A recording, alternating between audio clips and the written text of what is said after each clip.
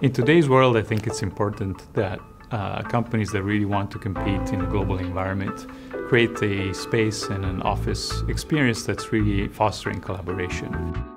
Designers have always known that an open workspace is the best way to kind of foster creativity and collaboration. We're really embracing this open studio culture.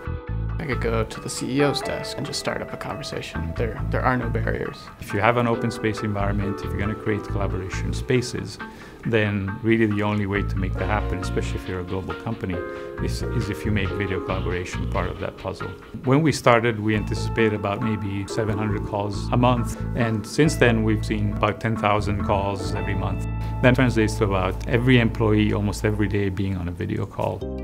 Just this morning, I got into the office and I connected with our teammate Johan, who is over in Lausanne. He was able to share his screen, and I was able to really quickly get up to speed with the work that he'd done. My team actually screens anywhere between 20 to 30 people in any given day.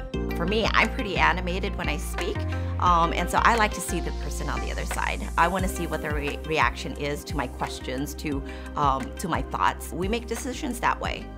I use video collaboration throughout my entire day, and because I work with different time zones, I have to use it when I go home as well, whether it's in the morning or late at nighttime. You know, I work from home about 2 or 3 days a week because of that long commute, and it has actually enabled me to have that face-to-face contact with the people that I need to speak with. It's also been a cost-saving feature for us because we don't have to pay for, flights out, because we've actually vetted the candidates out way beforehand before we're actually able to bring them into the office and make that decision to hire.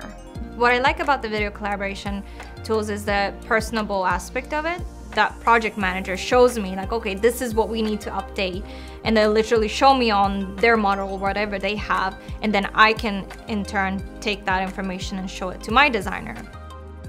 I think video collaboration is something that has been a key way for us to be successful.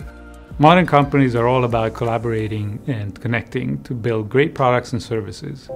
And so if you want to succeed in today's world, you really need to be able to be agile and innovate dynamically in a very complex environment. We believe video collaboration is an important tool for everybody to be able to operate and be successful, and encourage everybody to adopt this modern technology.